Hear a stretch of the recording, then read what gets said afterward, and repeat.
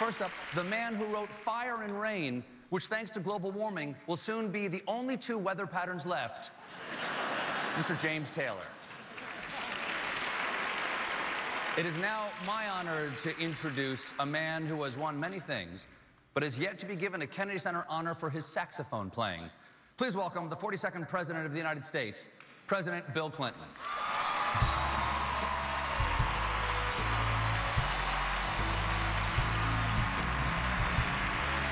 Thank you very much. Thank you. Thank you. Thank you very much.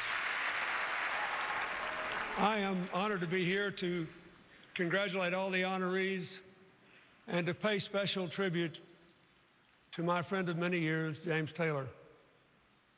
Like so many of you, at least of a certain age, there are places my family and I go, there are experiences we've lived that will always be tied to James and to his music.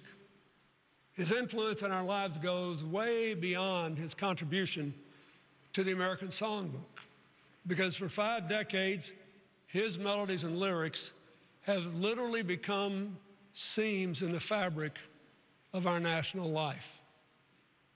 Maybe part of the reason is his music resonates with so many of us because of its unique empathy. It transcends geography and class and race and you name it. It seems as though, for those, again, of a certain age, that his gifts have just always been there for us. But there was a beginning. It is our good fortune that in 1968, James Taylor got his big break.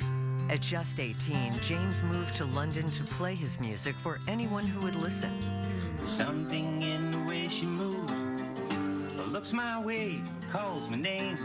With the ever serendipitous help of good friend Danny Cooch Korchmar, James's demo made its way to Peter Asher, head of the newly formed Apple Records.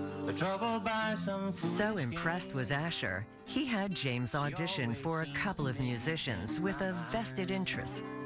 And I feel fine anytime she's around me now. And so it was that young James Taylor became the first non-British act to be signed to the Beatles' Apple Records, with his heroes playing backup on his songs. Please welcome Grammy winner Darius Rucker.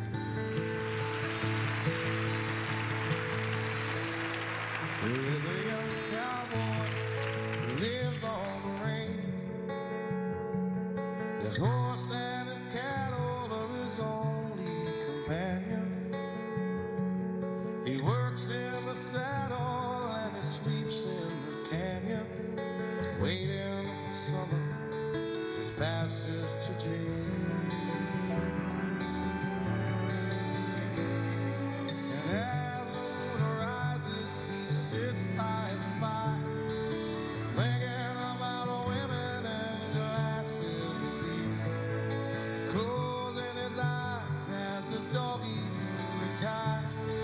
He sings out a song which is soft but it's clear, as if made of someone to hear.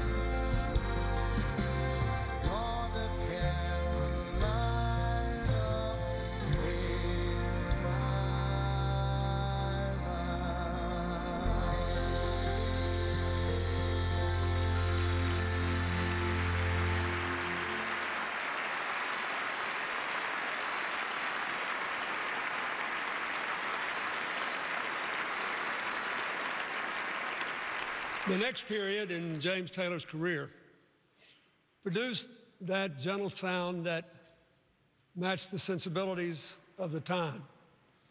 In 2009, I was at one of the countless benefits he's done over the years to promote peace and the environment when he sang his wonderful song about the Irish Troubles.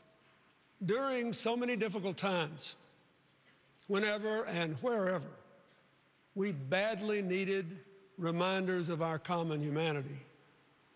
James Taylor was our friend. He has been, and he still is, the sweet and steady voice of our better angels. But the wisdom behind that unbelievable voice was hard-earned. James Taylor once said, "I never would have guessed at 17 that I'd be alive at 70. Addiction stole 20 years of James's life. But through the darkness and glimpses of light, he kept on singing and always gave us his truth. But don't let me be lonely tonight. I like to swing right out of that tune and jump right into the next one. Well, I'm a steamroller, baby. I'm bound to roll all over you. The 1970s saw the rise of the singer-songwriter, and LA's Troubadour was its home. Yes, I'm a steamroller. That's where James found his people and his stride. I'm bound to roll all over you.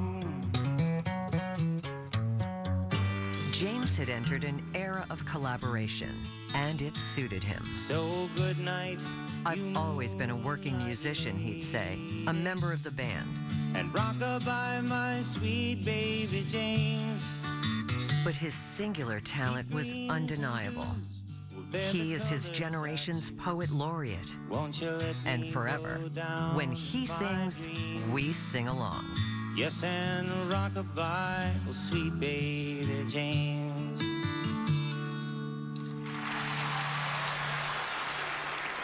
And now, performing with James Taylor's band, The Section, 9-time Grammy winner, Sheryl Crow.